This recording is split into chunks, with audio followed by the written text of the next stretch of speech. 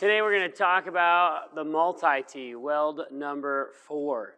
Again, we're going to grab 2 2-inch pieces and 1 4-inch piece, and we're going to make an X. You could do a multi-T on a T-joint just like that, where it's flat on the table.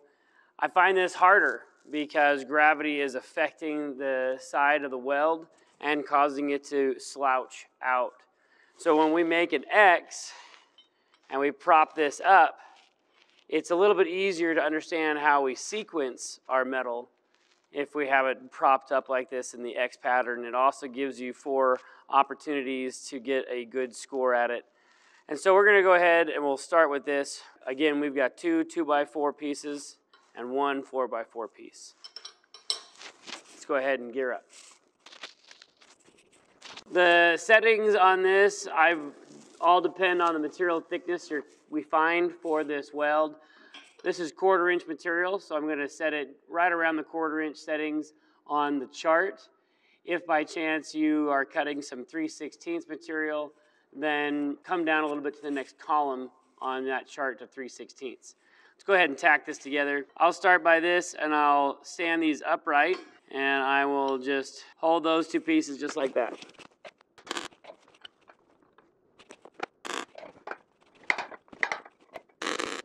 All right, now that we've got that set up in a way just like this, on this weld, I tend to like to push. I will go with that slightly forward angle, my head's back, and I'm watching the puddle as I'm pulling it towards me. And we're gonna go right down the center on this first one. And I pick to go nice and straight to keep my steadiness and watch my hand-eye coordination. If you feel like you're capable of doing some manipulation, some cursive eaves or some back and forths, feel free to experiment with that.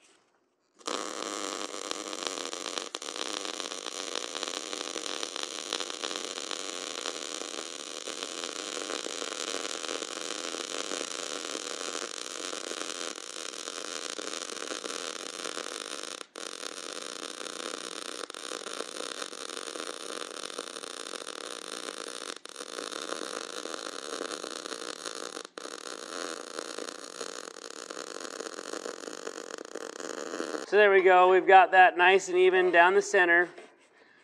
And just like we've done in the past, we're gonna go 1 left and 1 right.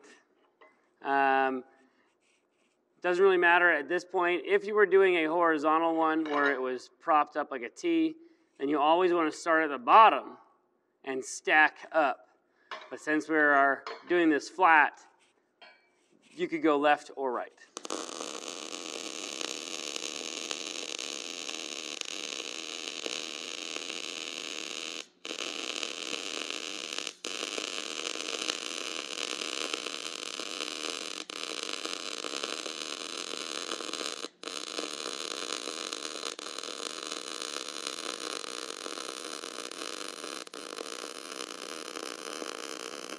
All right, so you can see that we have our one up there, our root one. That first pass we always call the root pass, and we are going to cover that completely now. And we're going to shoot the wire right through the gap between our first pass and our second pass.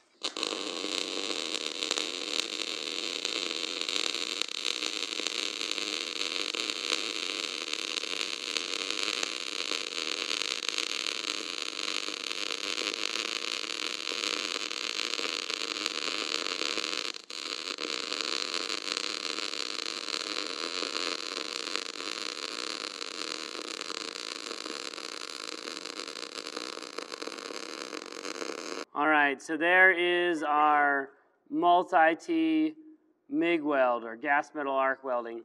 And again, we could sequence several beads on this process, but this is more or less just to give us a quick rundown and refresher on hand-eye coordination, build our ability to go straight, follow a bead, all that good stuff. MIG welding isn't actually very reliable in a short circuit transfer, which is what we're doing right now, on things over 1/4 inch thick. As you start getting into thicker stuff, the short circuit transfer tends to be less reliable as far as fusion. And so if you're going to weld on thicker material and you're using solid wire, you want to switch your gas out to like a 90-10 and try and go over into a spray transfer. All right, so that's your multi-pass T-joint. You'll have 4 opportunities now to weld that and get it put together. And there you go. That's what it is. Pretty simple.